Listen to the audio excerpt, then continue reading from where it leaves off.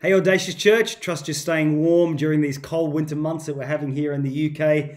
And if you're in some part of the world where it's hot, we are totally envious of you right now. But wherever you are, praying that God's dreams, His favor finds you this year. Pray that you continue to step according to His plans and purposes for your life. We're in part 5 of our Bible devotions for this year, and we've been looking at believing for the good. Looking at Romans chapter 8, verse 28. And we know that in all things God works together for the good of those who love Him, who've been called according to His purpose.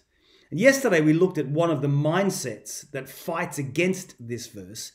That mindset being, it's not easy, therefore it must not be the will of God. The second myth that we want to look at that fights against this verse, and we really need to crack this, is the idea that it just fell into place, therefore it must be God's will. Now, I've heard people say that so many times over the years. Well, it just fell into place. It just happened. It must be God. But I want to say this. The will of God rarely just falls into place. In fact, there's very little scriptural evidence to show this.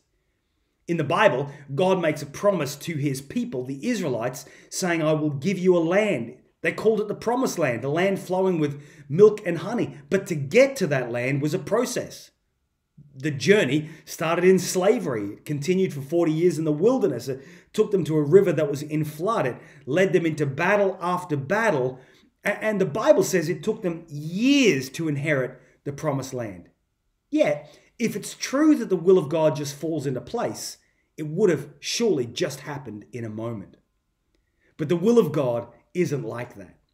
You see, it would be very easy for God to just give to you the dreams. It would be very easy for God to give you a successful business. It would be very easy for God to give you the promise He's given to you right now. But the issue often is this, is that you and I are rarely ready to receive it. We've got to remember that God is not just committed to where we're going, but the people we're becoming on the journey. In James chapter 1, verse 4, it says this, perseverance must finish its course so we can be mature and complete. You see, God is committed to developing and maturing you so that when you get what He promised, when you achieve what He said, that you have the character and the competence to hold on to that, giving God the glory and not just saying, look how great I am. And although the promised land is good, He's committed to you, the person you are becoming. I really believe that this year, the will of God is found in Isaiah 28, verse 10. For it is do and do, rule on rule, a little here and a little there. And I love this verse because God is not just committed into us falling into the promised land. He's committed to the journey, the process, the do and do, the rule on rule, the little here and the little there.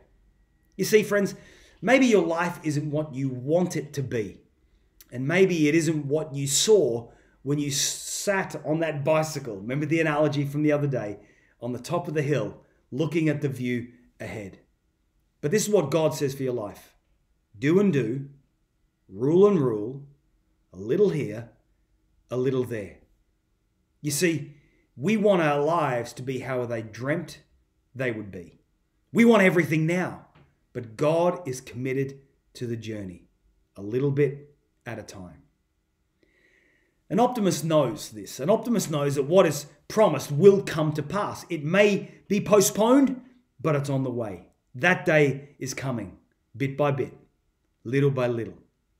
And if you're just waiting it to fall into place, friends, then you're going to be waiting a long time. So I want to encourage you today, start the journey now. Commit to the God process.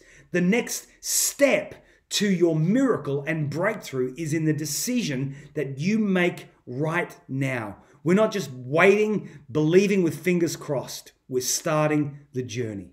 And my final encouragement for you today is this. It's found in 2 Peter 1 verse 3, that through God's divine power, He has given us everything we need for life and godliness.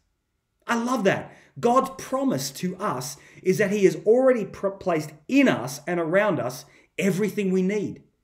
The person God ordained you to be is already in you, and His promise is to draw it out of you bit by bit at the right time over life's journey with Him.